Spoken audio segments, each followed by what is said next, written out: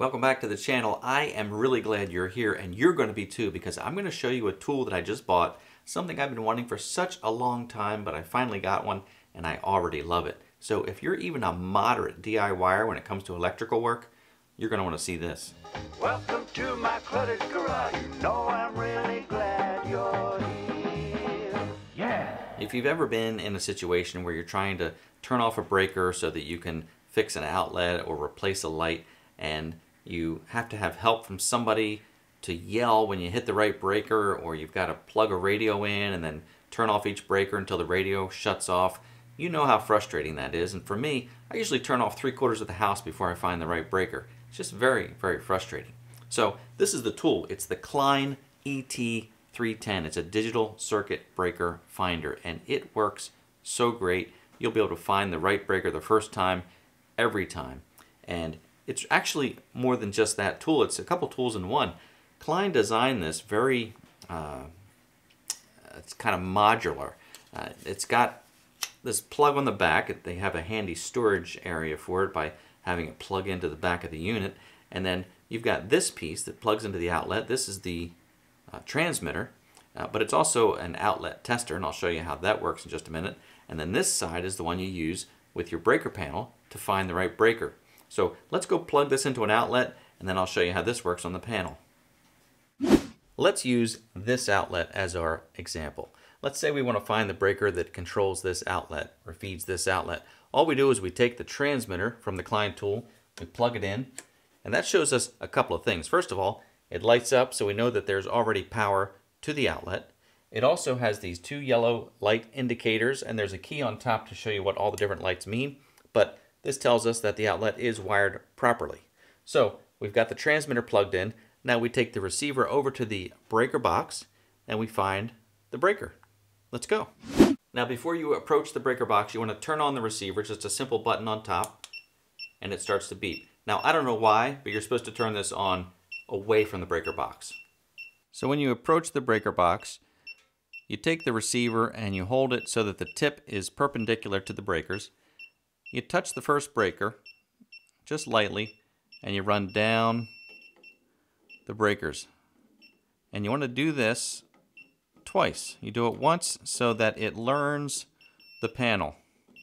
And you'll hear some different beeps there, and you ignore those the first time. But then the second time is when you listen for a change.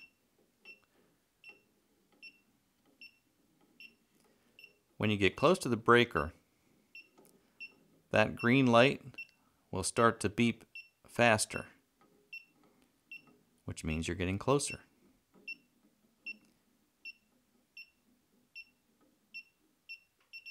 Oh, there we are. And when you get to the breaker, you can see that the green light goes out and it lights up red. Now you can do this a couple times if you want to just be sure that there's no interference and you definitely have the right breaker.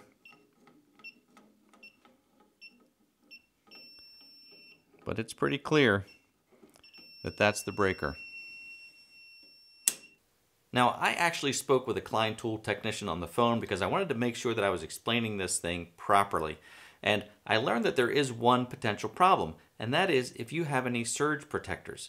Certain surge protectors can send out a signal that interferes with the transmitter, with the receiver. So it's recommended that you unplug any surge protectors before using this unit.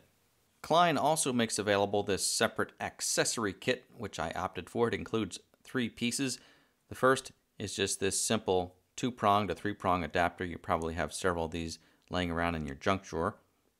It also has a basic light socket to outlet or plug adapter, and you can connect these two together.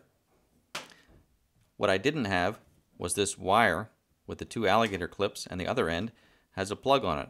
And what that does, it allows you almost any configuration to be able to plug in the transmitter and use it in almost any 120 volt scenario. Notice I did say standard 120 volt circuits, and that's because this unit is only made for that. It's not made for and does not work with 220 volt or 230 volt circuits. Now let's take this transmitter upstairs and I'll show you one more cool feature. Klein built in some extra functionality into this transmitter. When you plug this into an outlet, you'll see there are 3 lights here, and they light up in different sequences. You can use the key here to see what those sequences mean. You might have an open ground, or you might have your wires mixed up, or best case, it'll show you that you're wired properly. And then there's this button on top, and what that does, it's a GFCI tester. Now let's plug the transmitter into this GFCI outlet. First thing we see are these 2 lights, which indicate that we are wired properly. And then when you press the button on the top, it tests and trips out the GFCI outlet.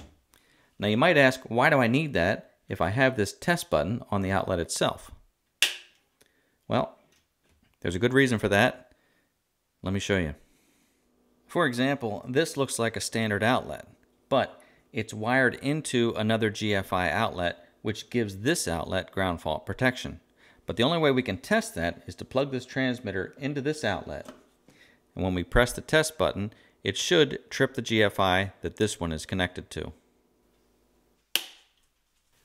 Well, that should give you a basic overview of how the Klein Tools digital circuit breaker finder works, and believe me, it does work. I don't know why I waited so long to get one of these things.